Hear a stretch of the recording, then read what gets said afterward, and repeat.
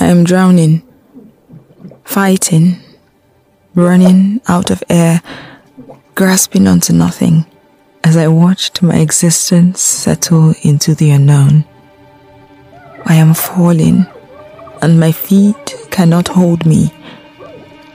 Even the law of gravity seems to have forsaken me. I am all alone.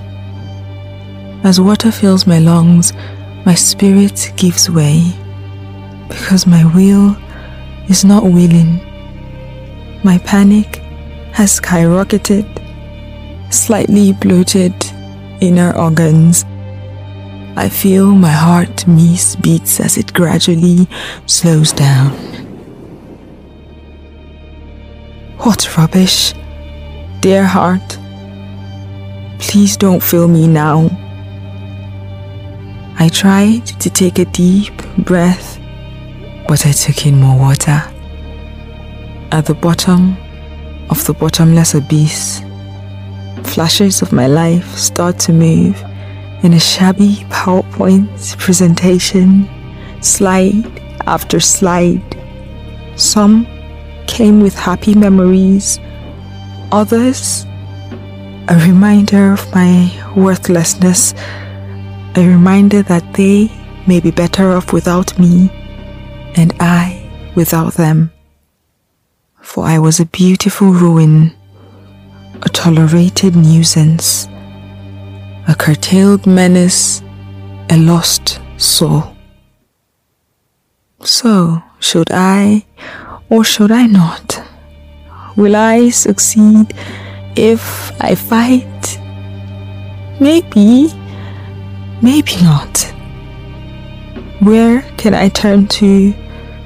What will keep me from drowning? Who will empty out my lungs, steady my spinning head, and calm my jittery nerves? Who will stop me from ending it all? A reason to hold on is all I need. Instead, I get flashes, more agony, more reasons to bask in this and end it fast. Then I heard, you only live once. Give life your best shot. Take a chance on you. Since I have just one life to live, I have chosen to make the most of it, one day at a time. Majayi Urimi. I gasped, and all the water started to pour out of me, slowly, painfully, but I could breathe again. I matter.